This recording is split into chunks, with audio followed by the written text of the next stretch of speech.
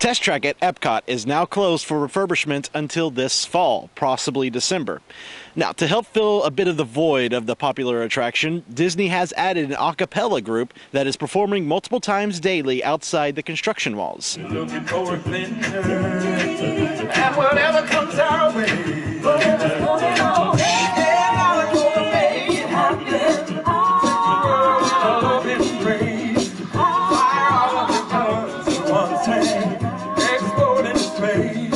In addition to the Test Track All-Stars singing group, Disney is also keeping the character spot and attractions, merchandise, and restaurant in the land open until 10 p.m. for the time being. The construction walls around Test Track show off a new logo for the attraction. When it opens this fall, guests will design custom Chevrolet vehicles and test out their design on the Test Track. Also at Epcot this past weekend, Green Builder Media's Vision House opened in Innovations at Epcot. This new exhibit will educate visitors on the benefits of green homes and offer sustainable living ideas to enhance their daily lives. The exhibit replaced the House of Innovations. Busch Gardens recently debuted its newest resident, an adorable baby aardvark. The young aardvark was born on March 26th, and you can see the baby aardvark daily at Jumbo Junction, located in the Nairobi area of the park. Also at Busch Gardens, the famous cheetah and puppy pair celebrated their first anniversary together. Later named Kasi the cheetah and Matani the dog, they spent only supervised playtimes together at first. Now a year later, they live together full-time at the park's Cheetah Run habitat. Park guests can see the friends play daily. Universal Orlando recently has started previews of their brand new nighttime lagoon show, Universal's Cinematic Spectacular, 100 Years of Moving Memories. The show highlights some of the most fun, dramatic, awe-inspiring moments in Universal Pictures' most iconic films. The show, along with the new daytime parade, will officially debut on May 8th at Universal Studios.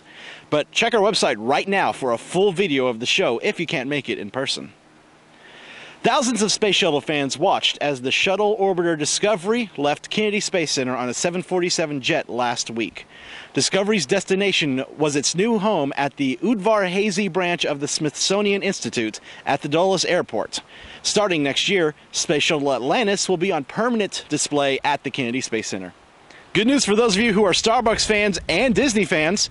Starbucks locations are coming to all of Disney's U.S. theme parks starting this June at Disney California Adventure. At Epcot's Flower and Garden Festival, guests can see Chuck Negron, formerly of Three Dog Night, perform this Friday, April 27th, to Sunday, April 29th, with multiple performances each day. And Monica Peterson, host of HGTV's Meg's Dream Home 2012, will be holding talks in the festival center. The Viva la Musica Festival continues this weekend with performances by RKM and Ken E on Saturday at SeaWorld and Dylan and Lenny on Sunday at Busch Gardens.